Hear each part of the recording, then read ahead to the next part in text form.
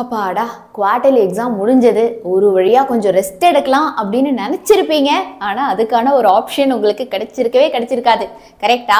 இந்நேரம் பார்த்தீங்க அப்படின்னா record work, assignment, writing work, special class, home work அப்படின்னு நிறைய ஒர்க்கு உங்களுக்கு மேலே மேலே அடிக்கடிக்கு கொடுத்துட்டே இருப்பாங்க.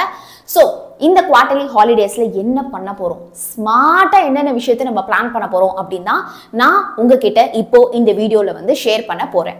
ஸோ நிறைய ரைட்டிங் ஒர்க் இருக்குமா, எல்லாமே புரியுது சரியா? ஸோ இந்த ரெக்கார்ட் ஒர்க்கு, இந்த ஹோம் ஒர்க்கு, இந்த ரைட்டிங் ஒர்க் எல்லாத்தையுமே ரொம்ப ரொம்ப குயிக்காக வந்து நீங்கள் எழுதி முடிக்கிற மாதிரி பார்த்துக்கோங்க. பட் இந்த ஹாலிடேஸை முக்கியமாக 3 விஷயத்துக்காக நம்ம டைம் ஸ்பெண்ட் பண்ண போகிறோம். ஒன்று, குவார்டர்லியில் விட்டது தொட்டதெல்லாம் நம்ம கண்டிப்பாக வந்து முடிக்க போகிறோம். 2வது விஷயம், செகண்ட் மிட்டம்கான ஒரு அடித்தளம், ஃபவுண்டேஷனை போட்டு வைக்க வேண்டிய நேரம் வந்தாச்சு.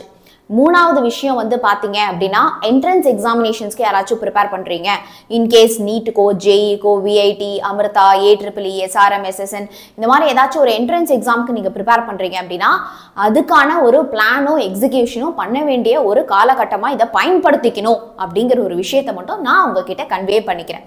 சரி, எல்லாம் ஓகே.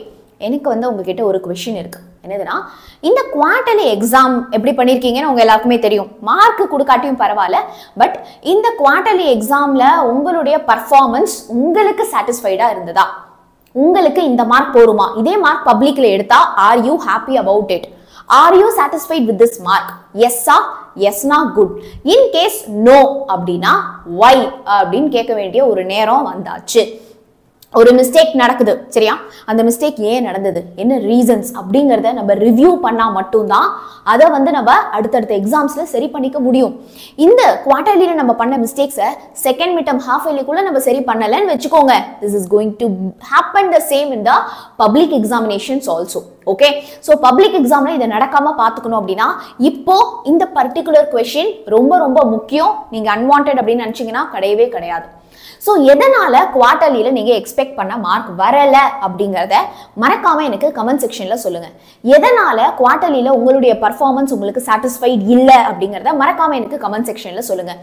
ப்ராப்பரா நான் வந்து இன்னும் போர்ஷன்ஸே முடிக்கல மேம், அதான் மேம் காரணம். இம்பார்ட்டன்ட் கொஸ்டின்ஸ்லாம் கொடுத்தீங்க, அது எக்ஸாம்லயும் வந்துச்சு, ஆனா அதை படிக்கிற அளவு கூட எனக்கு கடைசி நேரத்தில் டைம் இல்லை மேம், அதான் மேம் காரணம். எனக்கு நான் ப்ராப்பரா ரிவிஷன் பண்ண முடியல. So that was the reason.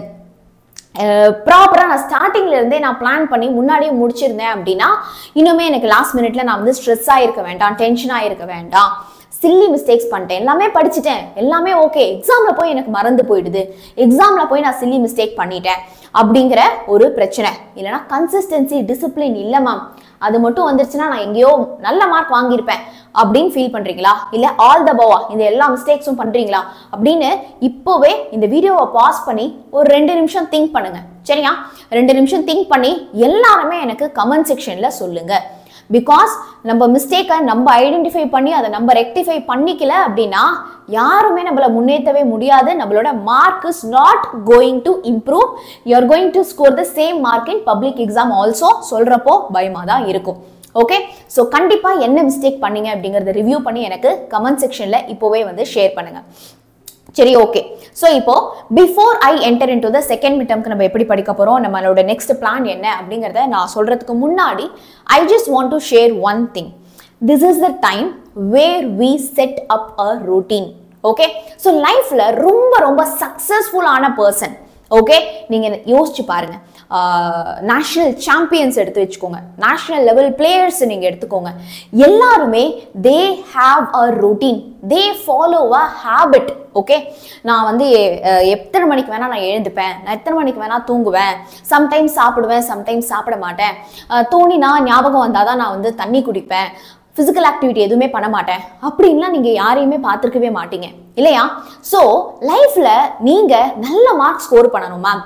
நான் வந்து டயர்டா, எனக்கு ரொம்ப அடிக்கடி எனக்கு டயர்ட் ஆகுது, நான் டயர்ட் ஆகாம நான் நல்ல எனர்ஜி லெவலோட இருக்கணும், my skin, my hair, it needs to be நல்லா இருக்கணும், எனக்கு நான் வந்து நல்லா படிக்கணும், அதிக ஃபோக்கஸோட படிக்கணும், டிஸ்ட்ராக்ஷன் இல்லாம படிக்கணும், படிக்கிறதே எனக்கு எக்ஸாம்ல போய் மறக்கக்கூடாது, எனக்கு வந்து எக்ஸாம்ல போய் மறக்கக்கூடாது, அது வேற விஷயம், புக் எடுத்து வச்சாலே கொஞ்ச நேரத்துல எனக்கு தூக்கம் வருது, அந்த மாதிரி பிரச்சனைலாம் வரக்கூடாது அப்படின்னா 3 விஷயத்தை நீங்க செட் பண்ணணும்.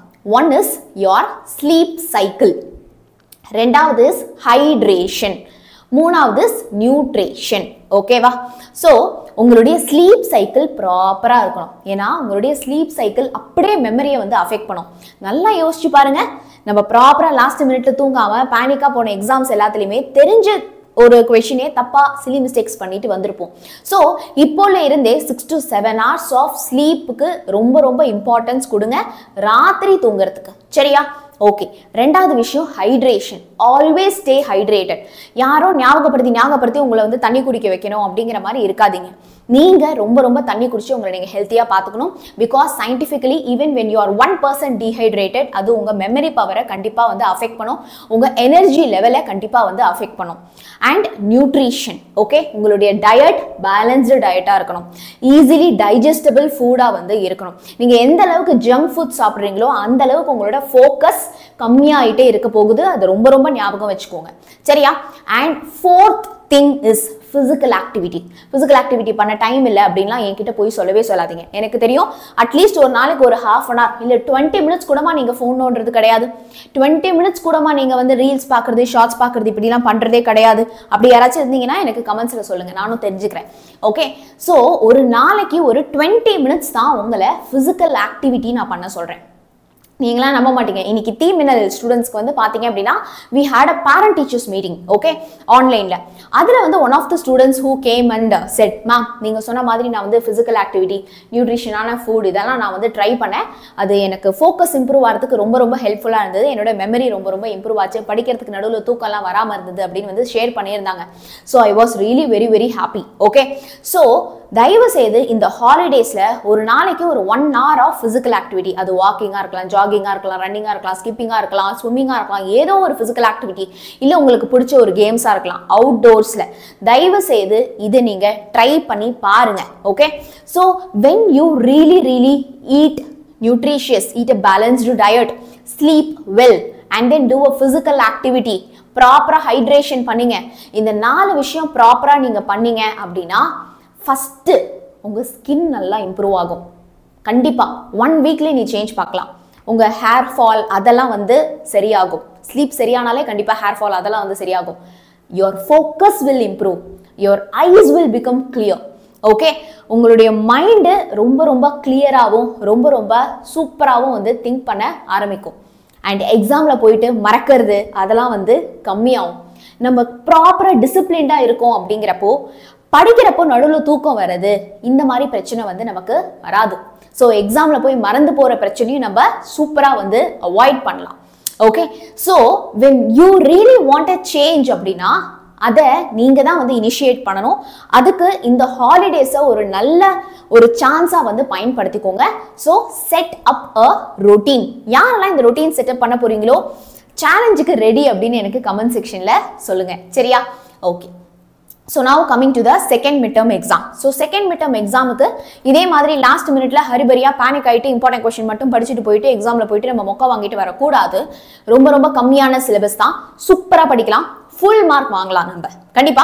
ஸோ உங்களுக்கு செகண்ட் மிட்டம்க்கு தேவையான line by line important questions, book back questions, book inside questions, 2 mark 3 mark 5 mark ப்ராப்ளம்ஸா இருக்கட்டும், கிரியேட்டிவ் 1 marks இருக்கட்டும், எல்லாமே நம்ம சேனல்ல உங்களுக்கு சூப்பர் டூப்பரா வந்து சொல்லி தர போறோம். ஸோ நிறைய பேர் லேட்டா தான் குவார்டர்லியில எங்க கூட வந்து ஜாயின் பண்ணிக்கிட்டீங்க. பட் செகண்ட் மிட்டம்க்கு இன்னையில இருந்து எங்க கூட சேர்ந்து கிளாஸஸ் எல்லாமே வந்து கவனிங்க. அதுக்கு ஃபர்ஸ்ட் ஸ்டெப்பா நம்ம சேனலை நீங்க சப்ஸ்கிரைப் பண்ணிக்கோங்க. அப்போதான் இந்த மாதிரி நிறைய இன்ஃபர்மேட்டிவான videos and then live class எல்லாத்தையுமே நீங்க வந்து அட்டென்ட் பண்ண முடியும். எங்க கூட நீங்க கமெண்ட்ஸ்ல இன்டராக்டும் பண்ண முடியும். மேம் எனக்கு டிசிப்ளின் இல்ல மேம், கன்சிஸ்டன்சி இல்ல மேம், அதான் மேம் எனக்கு ப்ராப்ளம் அப்படின்னா ஈவினிங்ல we are taking online tuitions. நாங்க தான், எங்களுடைய டீம் தான் உங்களுக்கு எடுக்கிறோம்.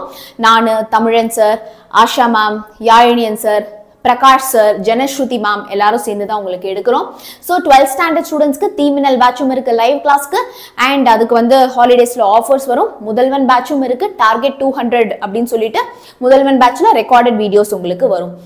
அண்ட் தென் 10th standard ஸ்டூடெண்ட்ஸ்க்கு தீமினல் பேட்ச் இருக்கு. ஸோ இது எல்லாமே கம்ப்ளீட்டா நீங்க எக்ஸாம் போற வரைக்கும் இருக்கும். ஸோ ஃபார் நெக்ஸ்ட் 6 months இந்த கோர்சஸ் வந்து உங்களுக்கு கம்ப்ளீட்லி அவைலபிளா இருக்கும். ஸோ உங்களுக்கு இன்ட்ரெஸ்டட் அப்படிங்கிறப்போ கண்டிப்பா நீங்க ஜாயின் பண்ணிக்கோங்க. for the whole year will be there for you.